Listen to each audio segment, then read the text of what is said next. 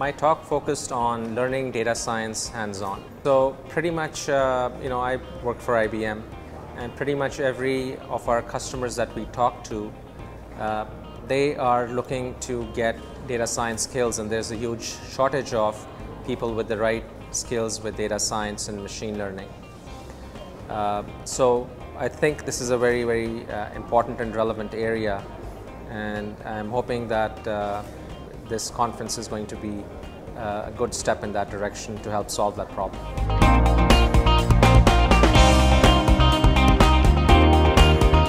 So Cognitive Class is an initiative that IBM has launched, and the mission for this initiative is to help democratize skills for data science and cognitive computing technologies.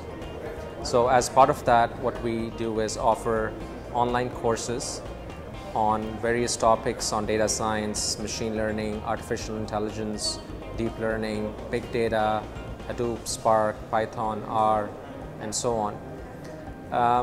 And all of these courses that we offer, they are free courses.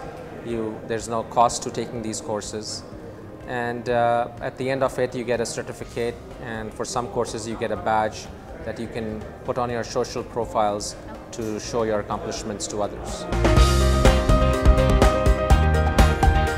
I think they will in a lot of the areas, and in some areas they will help humans do their jobs better.